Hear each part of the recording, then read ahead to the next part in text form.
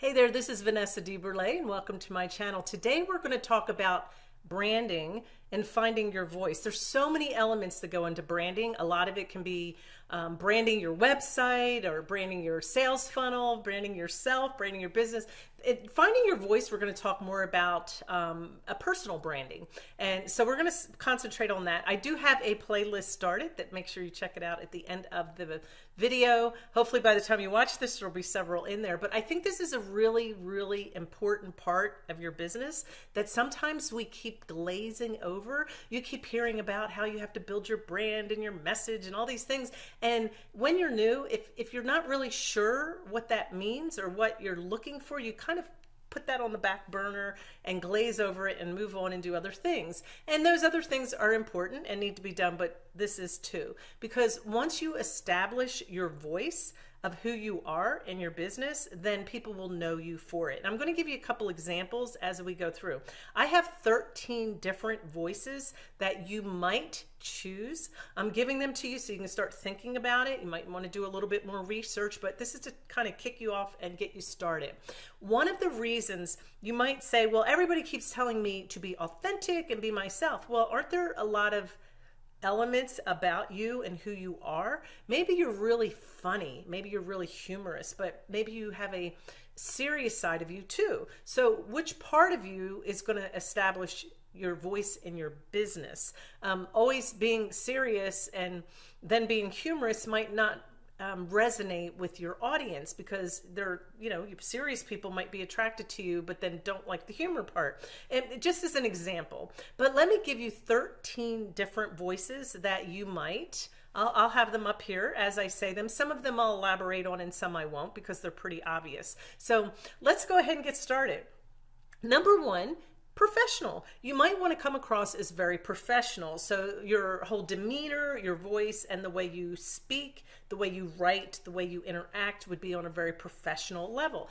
That would even include your style of clothes, that you might always want to wear a suit or business clothes or, a dress as a woman or pantsuits. That might be the personal brand that you want to establish with people, and that comes through in your voice as well.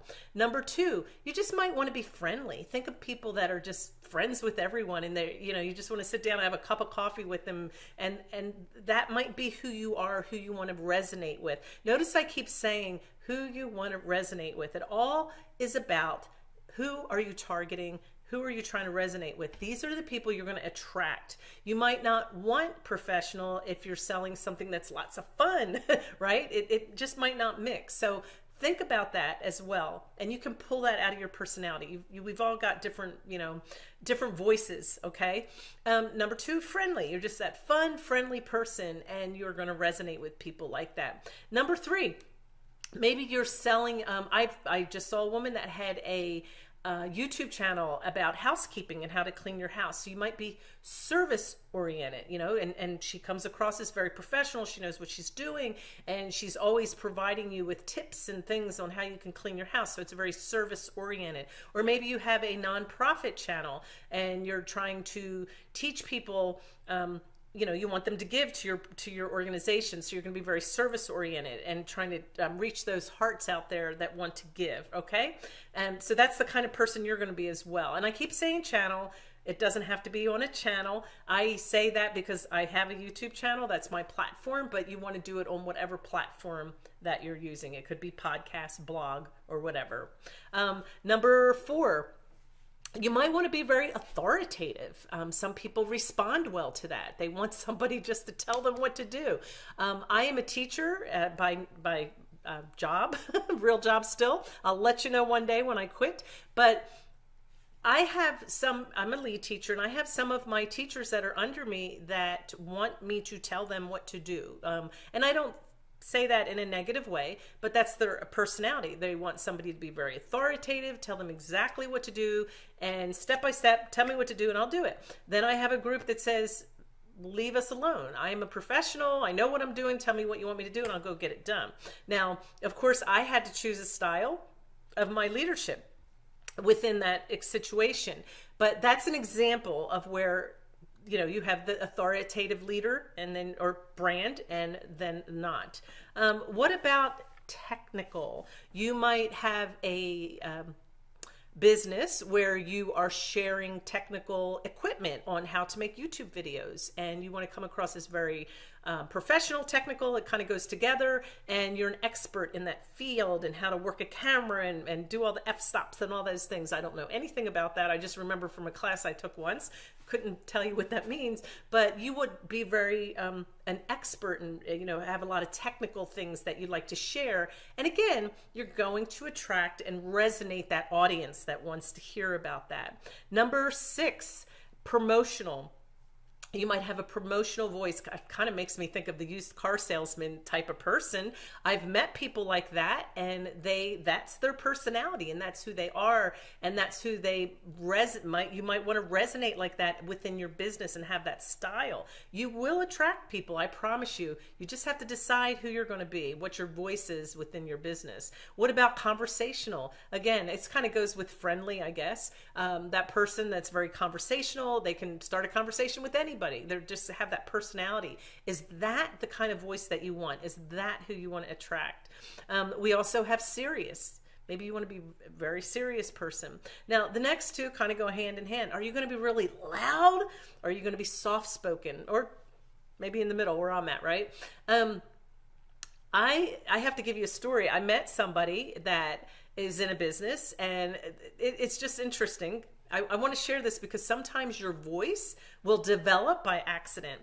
This person likes to scream. And I remember the first time I went through a motivational training with this person, and I was like, wow, it worked for that person. But I remember in the comments, people going, stop yelling, that's so unprofessional.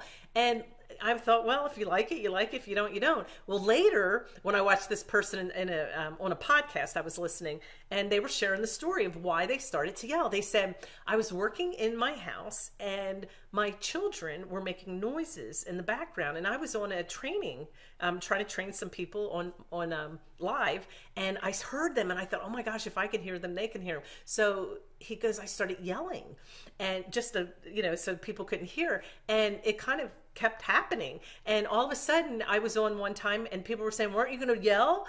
And I was like, oh.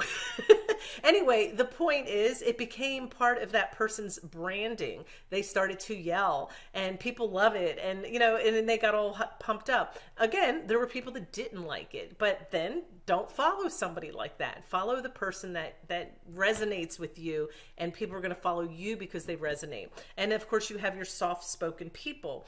And I've seen people like that have comments saying, we can't hear you, speak up. But that's who they are. And you're going to have like-minded people that will follow that. Of course, then we have informative. You might be, that person that just kind of has all that knowledge and comes across that way. And the last two, you have humorous. Humorous, I think you can pull off if you're a humorous person. I am not a person that tells jokes. My husband can tell jokes off the cuff. He's got that knack for being able to, tell a joke. And sometimes it's like the kind of person that just kind of sneaks it in and you're like, what? And I'm like, explain that to me, and he's like, oh, it's not funny if I have to explain it. My point is, I'm not going to be telling you jokes. Okay. I'm not going to be humorous because that's not in my nature. But that doesn't mean I don't resonate with people that tell jokes or have humor, but I'm not going to try to be something that I'm not. And that's what I want to point out to you. Even though I love humor and I love to hear it, especially sarcastic humor, I can't pull it off. Okay. I can retell a joke and it's not funny the second time. And a lot of times, like I said, I might have to explain it to you or you to me, but, don't be what you're not either. You still want to be authentic and you still want to be that part of who you are. You just want to elaborate on that part of your voice. And the last one, now I get offended by this, but offended in the last one, potty mouth. I can be offended if somebody is like screaming at me and saying the F word in a training, but I also understand that there are people that resonate with that. And so, it is free speech and I understand that, but I also it's also my freedom to walk away, right? And not listen to somebody if I don't resonate with them. Sorry about that. I just blinked out for a minute. So how do you decide? One, you don't want to sound like everyone else. So you do want to be authentically you. But then, like I said, there's different parts of you. There, you know, maybe you're good at being serious. Maybe you're soft-spoken. Maybe though you're very friendly. Maybe you're good at creating conversations with people. So pick that part of you that you really want to be your voice of your business, and then elaborate on that, okay? And then that's the crowd that you're trying to get to resonate with you. People who are like that are going to come to you because they're going to feel connected to you with that voice. I probably have a teacher voice a lot. My husband even gets on me for that. You got your teacher voice. It's who I am. So it probably comes out a lot. But I think this is really important. I don't want you to overthink it. But at the same time, I think you need to know that it is very important. You don't want to copy other people and try to be like them. You might see other people and say, hey, I like the way that they're friendly, the way they come across, but then bring out your friendliness, not theirs, if that makes sense. I'll go back to that person who was loud. I have seen other people within that community try to copy that person because there's certain words that this person will say. I'm trying not to copy it now, so you know, I don't want to pick up on who it is. But the point is, I've noticed them trying to copy some actions and some terms, and I'm like, stop. That's not who you are. That's so-and-so. That really resonated with me, to be careful about that. I have some of my favorite people I love to watch and I love to follow, and I love their voice and their persona, but I can't be them. I want to pull out who I am and then resonate with my audience, if that makes sense. So think about that. I think this is really important that we don't think about enough, but then we don't want to overthink it either. So hopefully that was helpful to you as you're growing in your business and you're deciding who you are and who you want to be when you grow up, right? Who do I want to be when I grow up?